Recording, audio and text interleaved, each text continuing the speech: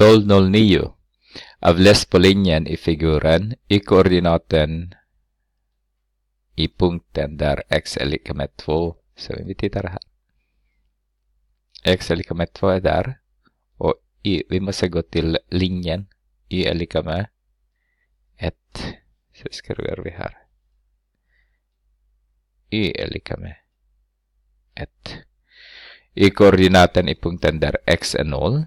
Så x är 0. 1, 2. Y är lika med 2. X-koordinaten i punkten där y är lika med 3. Så ser jag 1, 2, 3. Och går jag till x-koordinat på den. Negativ 2. X är lika med negativ 2.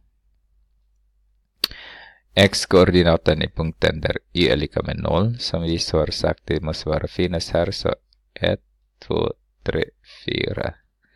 Så det måste vara x är lika med 4.